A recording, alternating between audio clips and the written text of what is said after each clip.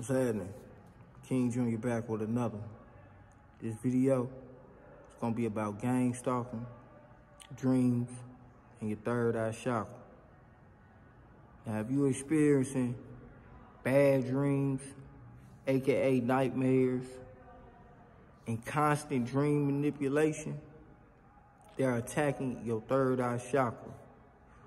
See, the third eye chakra is connected to imagination and dreaming. The energy of the third eye chakra is a gateway to higher consciousness.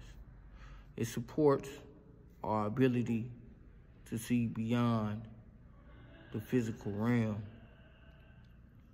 to be able to tap in with your higher self. Have you ever been in a dream and started to fly and things like that? We have powers beyond our imagination. That's why they send all these people to block us and try to stop us at all costs. It's King Jr.